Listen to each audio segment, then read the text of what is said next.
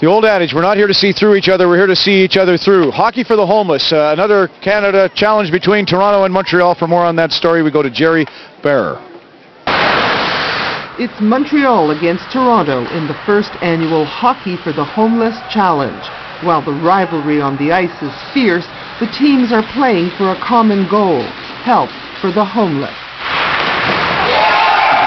We supply agencies throughout the GTA and the Montreal area with survival kits. Although this is the first time Toronto and Montreal play against each other, Hockey for the Homeless is an 11-year tradition across Canada.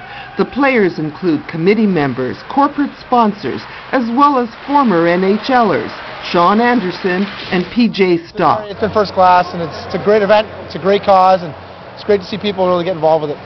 Montreal's Welcome Hall mission is one of the agencies that passes on the hockey players' generosity to the homeless, paying for reintegration programs and outdoor gear.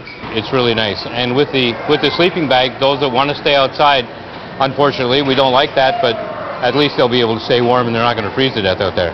The game lasted an hour, with Montreal beating Toronto 3-2. We won, so that's what it's all about. As much as it's for charity, it's all about beating the people from Toronto. But together, they've raised $250,000 this season to help the homeless. That's great stuff. Look who just